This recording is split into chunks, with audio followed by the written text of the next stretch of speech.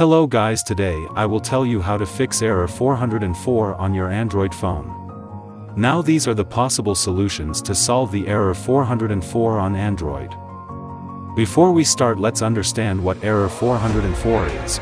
It usually occurs when you are trying to access a web page or resource that does not exist or cannot be found, so in return you see an error 404.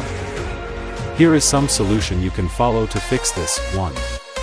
Always try checking your internet connection in case you have a faulty or unstable network, since a lot of times it happens because of this, and whether your device is connected to the internet or not. 2. You can also try clearing the cache and data of the app. To do that, hold the desired app and click on the I button or Info button. Now click on Storage or Clear Cache and Clear Data. This will clear any cached data that might be causing the issue on your phone.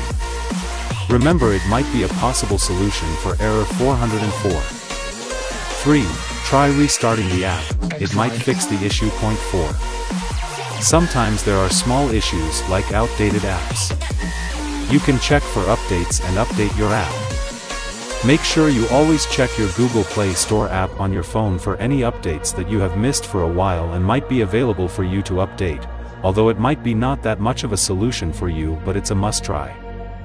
5. You should also check the URL in case of a broken link is accidentally provided by the developer. 6.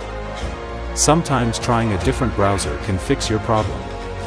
If you are using an outdated or unsecured web browser to access the website or web page on your phone, then try using a different browser like Chrome or Firefox, as sometimes the browser couldn't load the content you want. 7. You can mail the website or app developer for the dead links. Maybe the problem can be fixed from their side. If none of the above steps work, then you should attempt after some moment.